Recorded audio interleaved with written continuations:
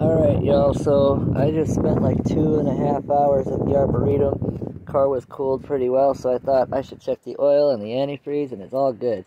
I read the Bible, I did some studying with some other stuff, and then I hit the road and I was worshiping and praising God, and then my headphones, they were like, beep, low battery, and I'm like, no, it's a good song, blah, blah, blah, and then I'm like, just go get to the exit so I can switch headphones, and then they did it again a minute later, and I'm like, alright, so I just stopped it, and I just had no music going, I had no nothing going, and all of a sudden the temperature light came on, and I was like, what is that about? So, I guess I'll show you this first.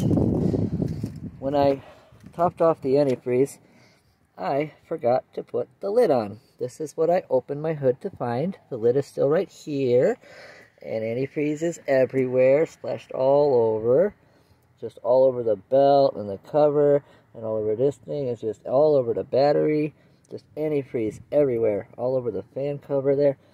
So that happened, and I can't put antifreeze in right now because it's still hot.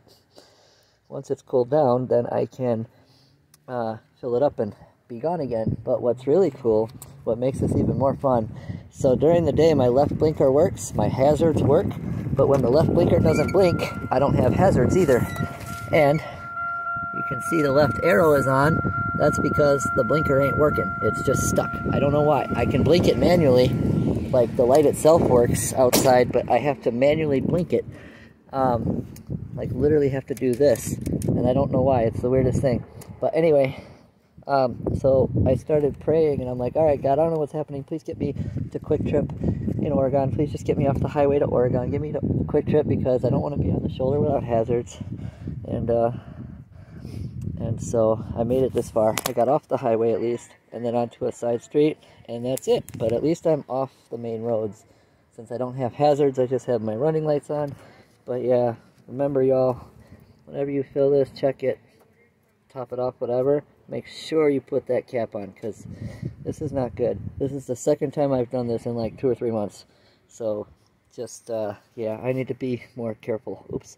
Anyway, just thought I'd let you all know I made a boo-boo. So y'all have a great day, and thanks for watching. I love you all so much. Thank you for your support and all that good stuff. And take care of your pets. They'll take care of you. And we'll see y'all in the next one. Bye.